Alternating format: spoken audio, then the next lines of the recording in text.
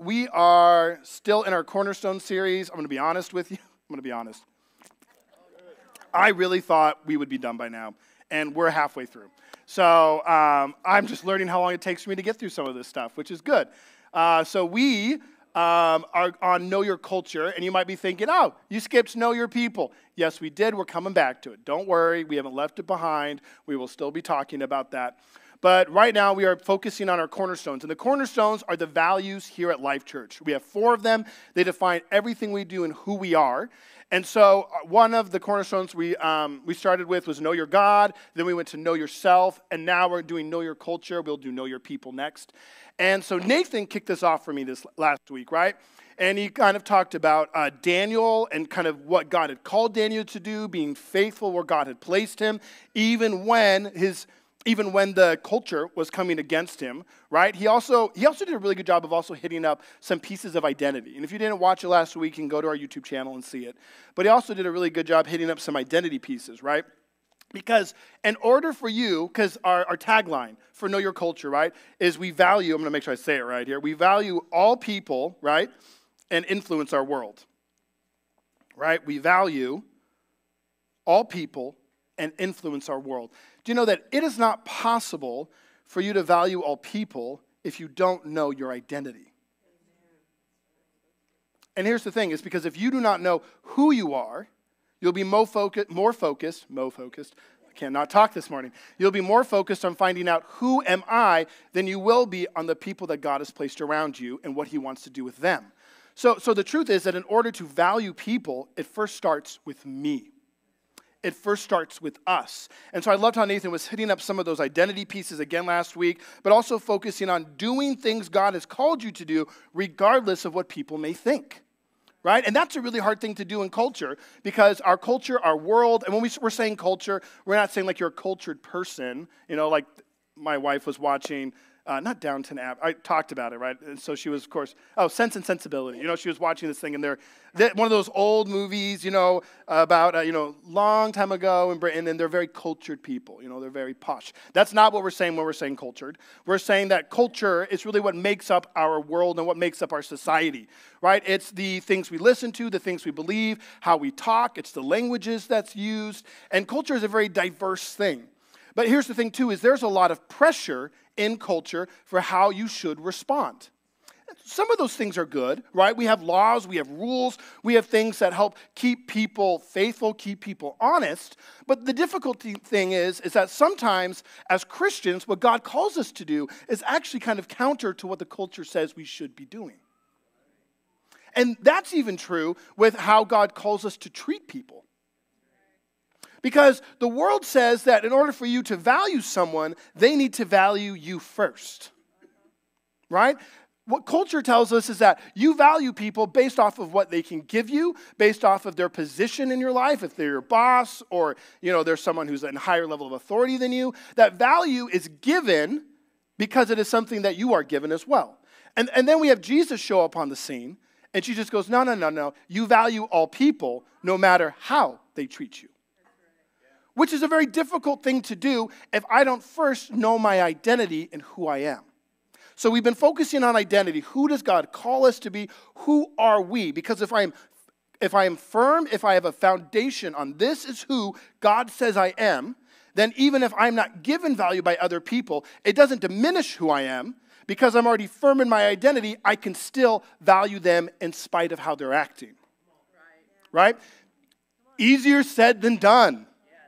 Come on, way easier said than done. But this is what Jesus tells us to do in Matthew chapter 5, verse 43 through 48. Sorry, I just cannot talk this morning. It says, "You have heard that it was said, you shall love your neighbor and hate your enemy." Funny thing, right? You've heard it said you should love your neighbor and hate your enemy. This is still a very prevalent thought with a lot of people. This is actually how a lot of people still live. "But I say to you, love your enemies and pray for those who persecute you, so that you may be sons of your Father who is in heaven. For he makes the sun rise on the evil and on the good, and sends rain on the just and the unjust. For if you love those who love you, what reward do you have?" Ouch, right? You can be thinking, well, my reward is that I'm around people who at least like me all the time. right? You could say my reward is that, well, it's easier, Jesus, it's less hard. But no, here's the thing. He even goes farther. Do not even tax collectors do the same. And if you greet only your brothers, what more are you doing than others? Do not even Gentiles do the same? Jesus comes on the scene and he gives us this radical idea that value for people is not based upon how they act or treat you. It's actually based on who you are. So when I am out in the world, when I'm out in culture, when I am at my job and someone is being cruel to me, someone is being rude to me, someone is not being nice, their attitude is not powerful enough to change my identity and who I am.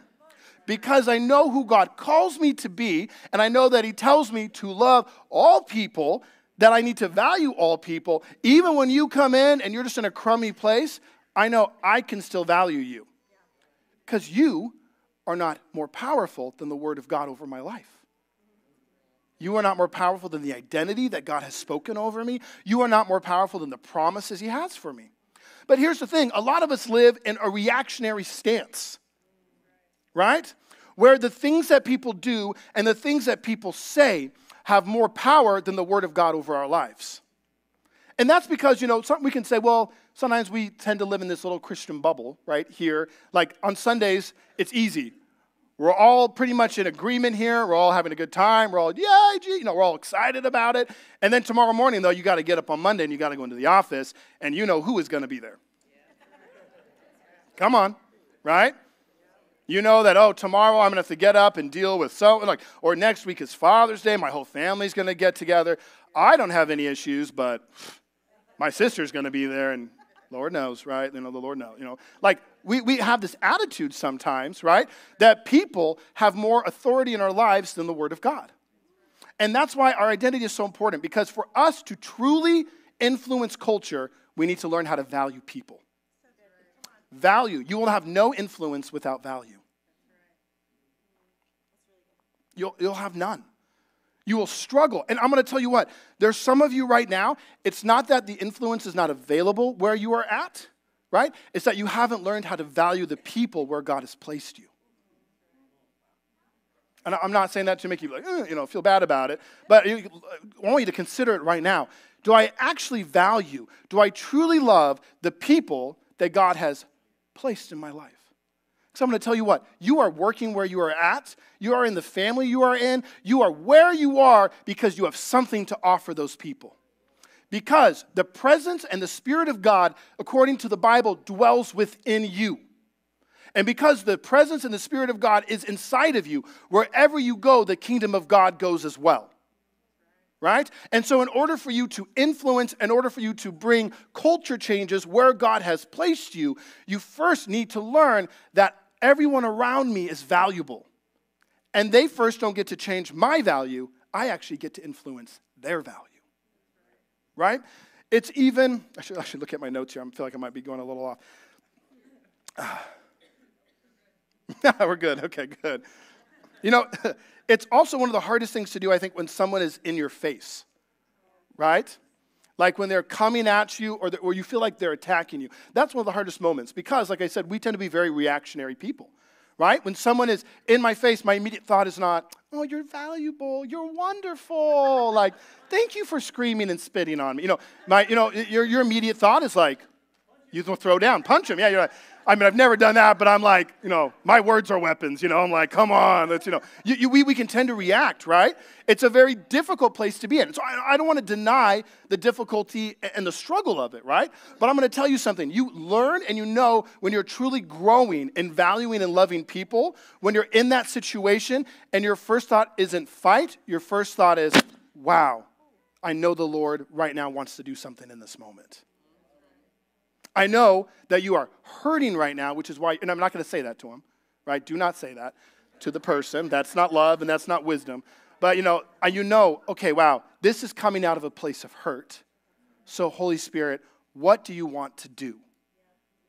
How do you want to move? It's difficult and it's hard, but really what it is too is it's us moving from having a victim mentality into being a powerful person in a situation, right?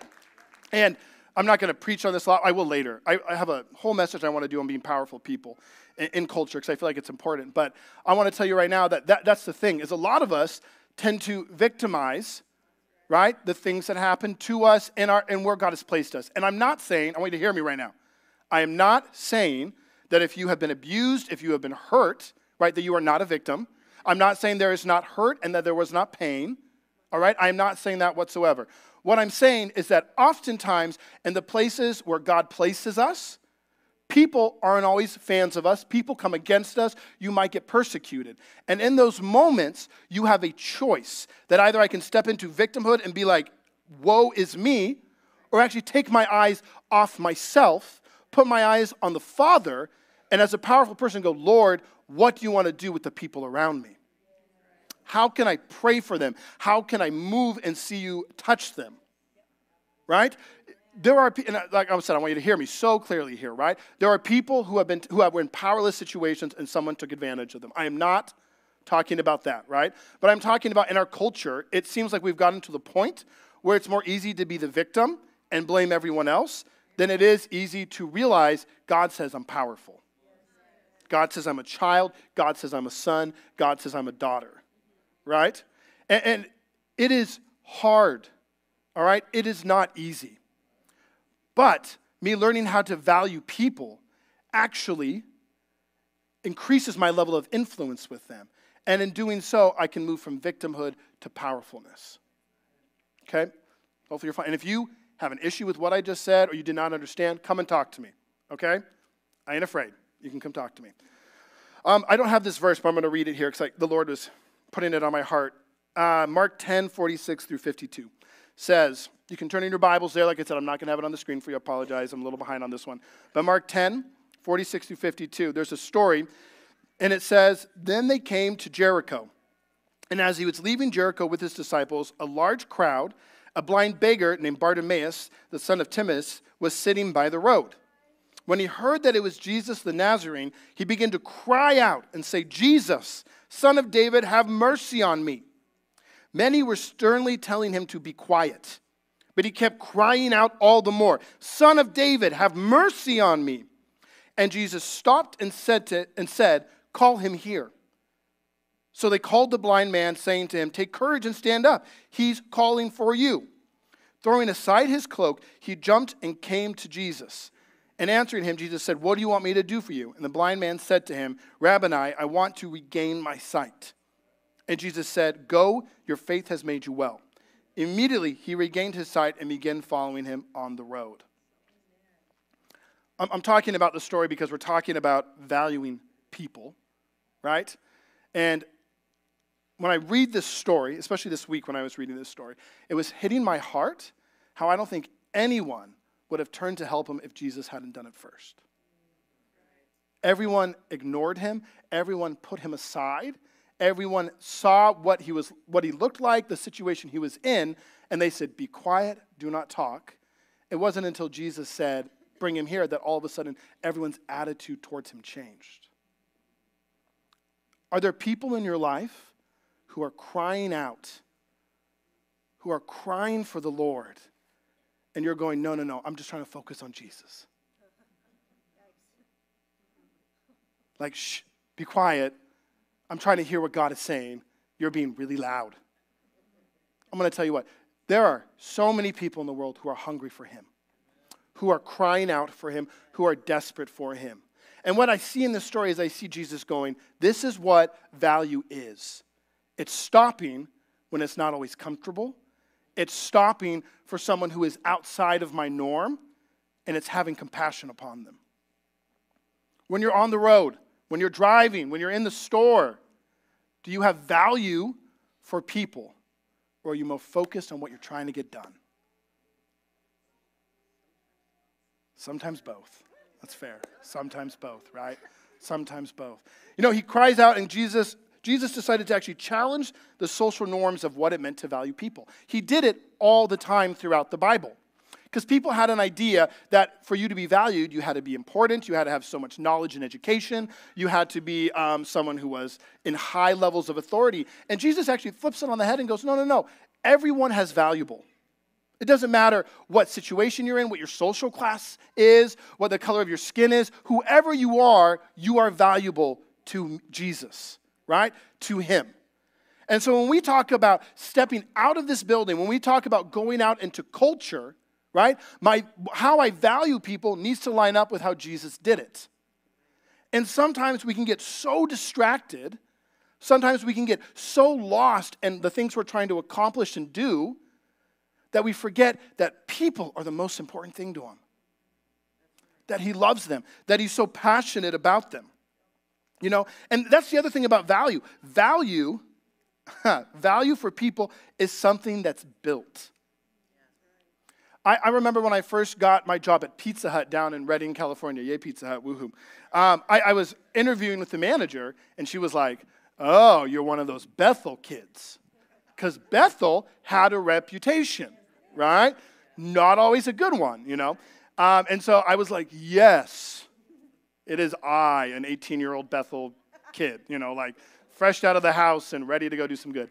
And she was like, okay, I'll hire you, but I want you to know, I've had a lot of issues, you know, with kids from Bethel and all these things. She gave me this whole list of reasons why.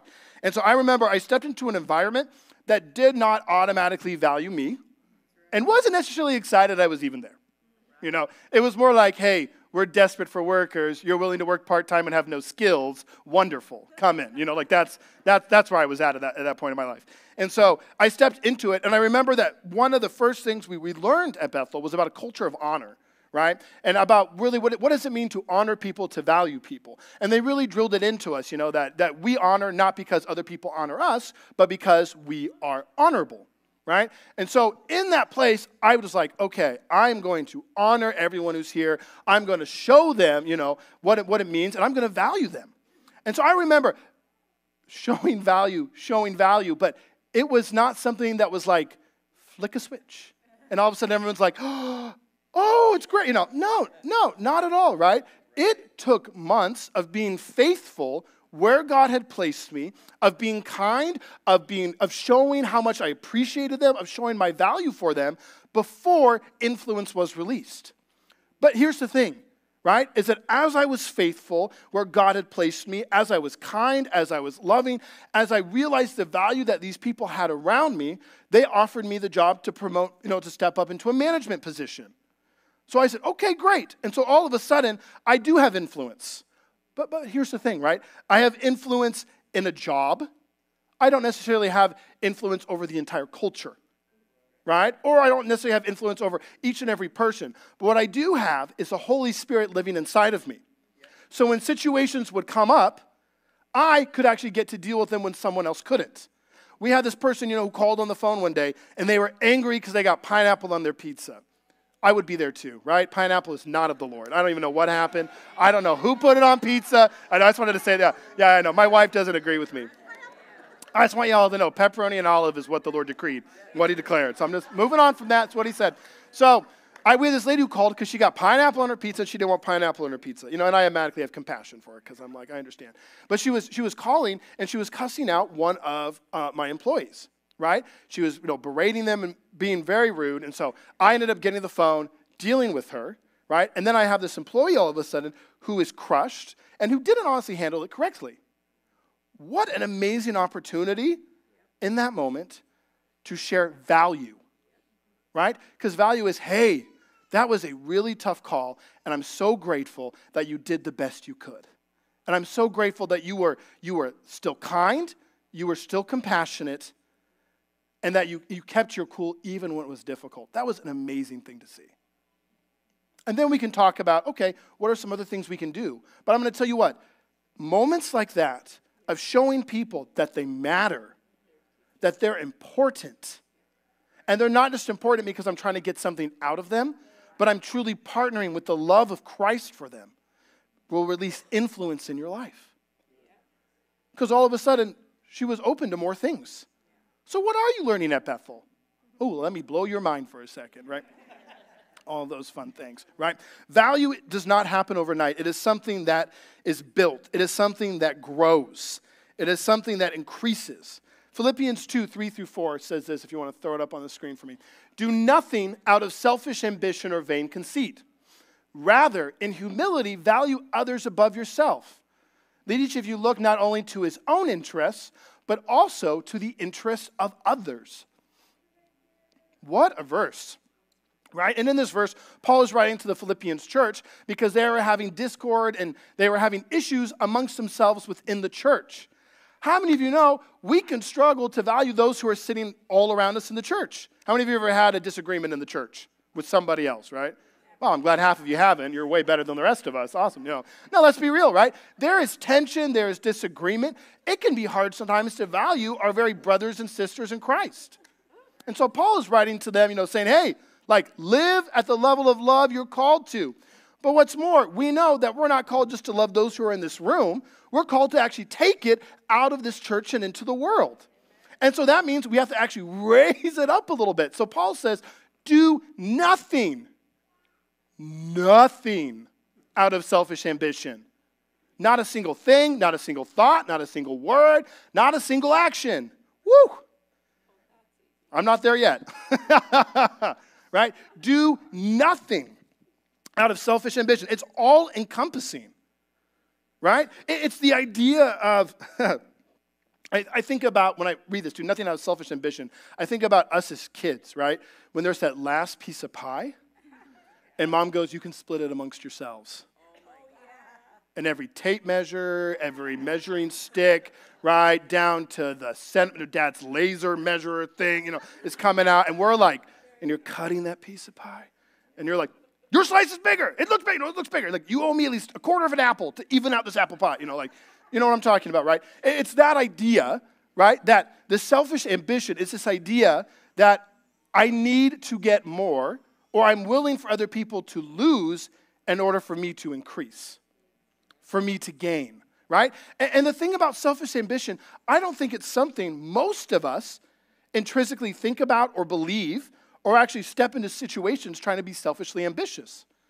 Instead, we get into situations and corners where people are being selfish and we feel like we need to respond in the same way. Instead of realizing that even if they are not healthy, even if they are not living as they should be, it doesn't have to change how I am called to live. It doesn't change how I value them. In fact, this word selfish ambition, right, is a desire to put oneself forward. And it's the same word we talked about when we were talking about wisdom a few months ago. It's the same word that's in James 3:16. All right? And it is a partisan and a divisiveness. So when you actually step into selfish ambition, thinking of yourself above someone else, and sometimes it's little things, right? Like, well, if I just cut in front of this person, I can get through the light before them. You might be like, well, that's a silly little thing. Yeah, but little things build over time. Oh, if I don't hurry up and get to the back, I'm not going to get that last cookie before anybody else. Silly. It can be bigger at your work. Right? Well, if my boss knows what so-and-so did, I'll be more likely to get the promotion over them. It could be, well, truthfully, it was my fault that this happened with my car, but if I just twist the truth for my insurance, I'll still be able to get out of it. It's, ooh, now we feel uncomfortable, right? Because we're all like, oh, it's not my issue. And then, oh, no, the pastor's laying it out for me. It's sometimes it can be, wow, I know that my husband or wife really wants to go to this family event.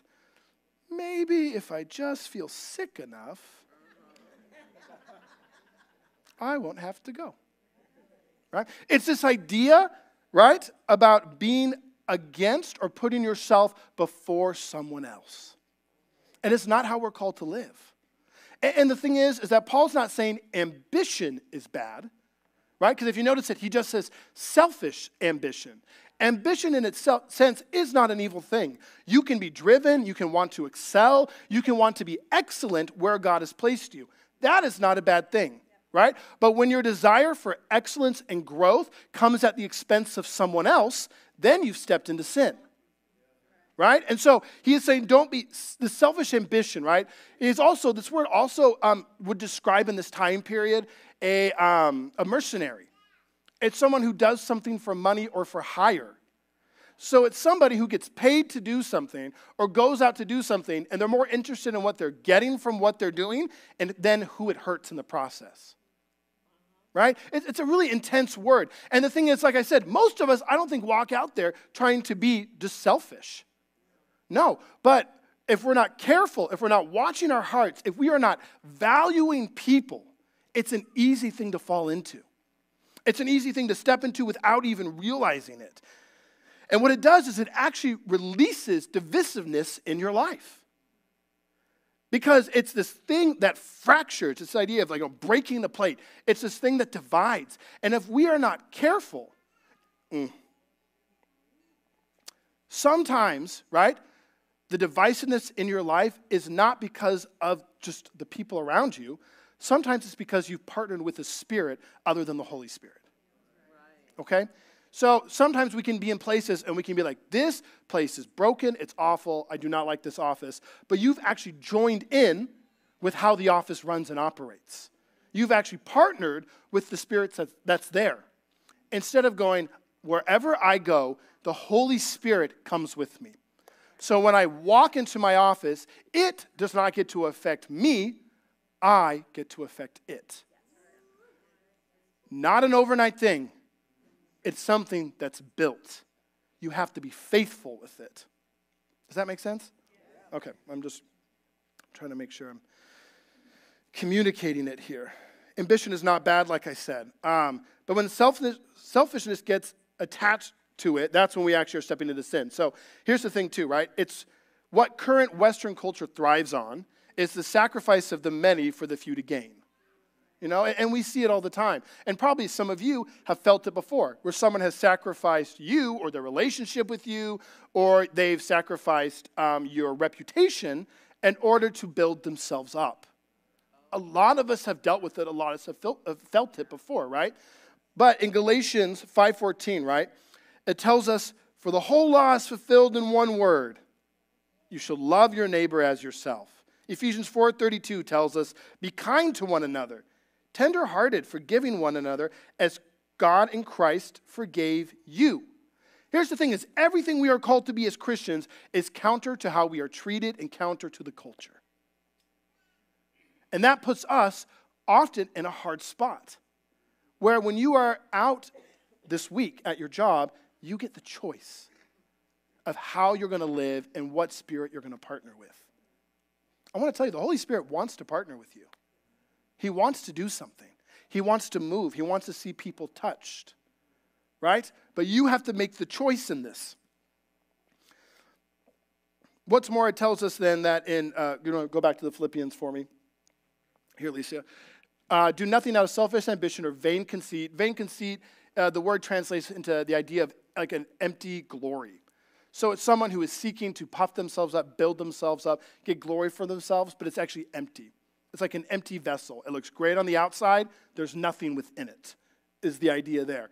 And it goes, rather in humility, value others above yourself. And here's the thing about humility. I want to kind of talk about this little piece for a second, right? It's modesty, it's lowliness of mind, it's thinking humbly of oneself, right? Humility isn't putting yourself down, right?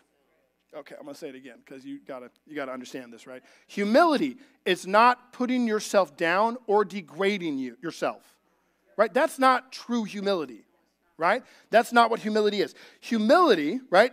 It's false humility if you say, I'm horrible, I'm not as good as everyone else, I'm not a great person. That's not it, right?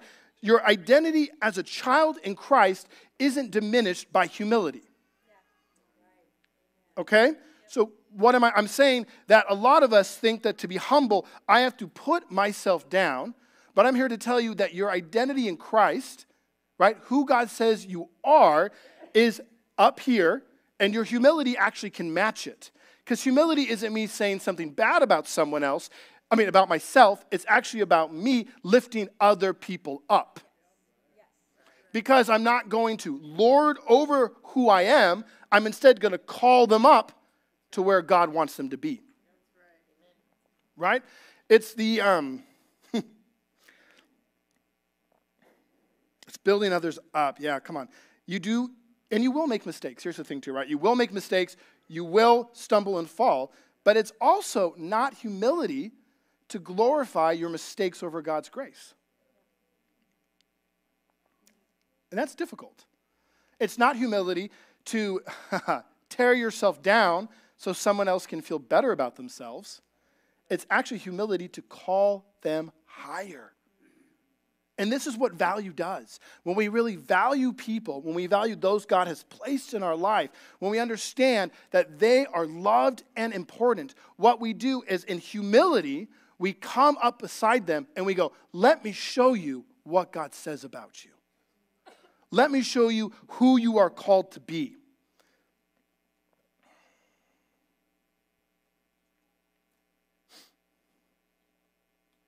In order for you to value others as God has called you to, it must first be done in humility. And I'm going to close up with this story. I had, when I was 20 years old, I was a third year in Bethel, and I was young. I was young. That's the best way to say it. I'm still young. I know. You're like, oh, you're still young. Thank you. Yes, I'm aware. I was younger. There you go. How about that? I was younger. And part about being an intern is that you had to mentor the small group leaders who were down there. And I've kind of told this story before, so it might sound familiar. But I had to mentor the small group leaders who were down there. And so I'm a 20-year-old, and the small group leaders I had under me was he was, I think, a 25-year-old, a 32-year-old, a 30, probably close to 35, 32-year-old, and a 70-year-old. And it was my job to mentor them. At 20. And I went in willing and excited. I'm like, I will pour into you. It will be great. God's so good. I'm all excited about it. And so I have my meeting with the first 35-year-old, and he basically to my face goes, you're too young to have anything of value for me. So I don't even see any point in us meeting after this. And I was like, I was blown away. I was shocked. And I'm like, oh, okay. Not what I was expecting. Met with the other, 30-year-old, and he didn't say the same thing. He was like, I'm willing to get together, but you're 20. What do you have, right? And it shocked me a little bit. It hurt me a lot, right? Because Bethel is so big at teaching, there is no such thing as a junior Holy Spirit, right? We believe that all people are valuable, all people have something to give.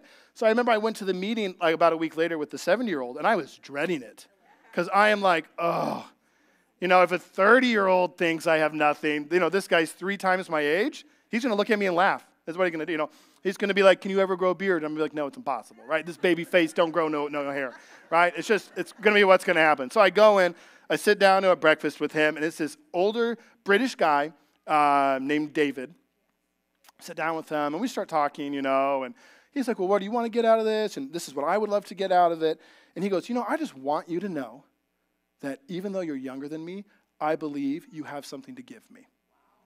And I believe I can learn from you. I cannot tell you the level of influence he suddenly gained in my life when he showed value for me. I was blown away.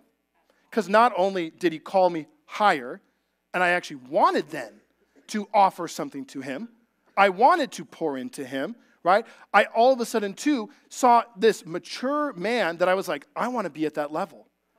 And him just communicating value called me up. The influence it had in my life just increased all of a sudden.